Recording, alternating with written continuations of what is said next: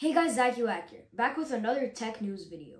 Today I will tell you about how AI is being used in learning, how AI is being used in video games, and a big leap in cybersecurity. First of all, this week, CS50 is making some cool changes to their course. If you guys don't already know, CS50 is one of the most famous and popular programming courses there is.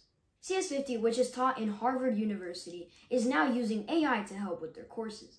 They are using AI to do a lot of things like grade tests, help with lectures, and other things. AI will also be creating personalized learning tips for students enrolled in the CS50 course. This is really cool because everything can be customized and students can get the most out of their CS50 journey. And this way students will learn a lot more.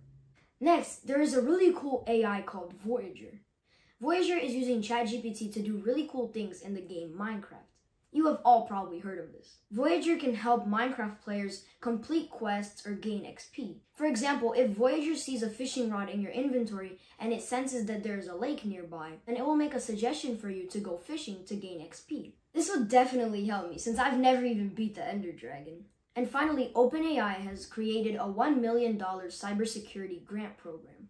One of the biggest problems we have right now is cybersecurity and hacking. Hackers can get in anyone's computer and steal tons of information, like credit card info, passports, and other things.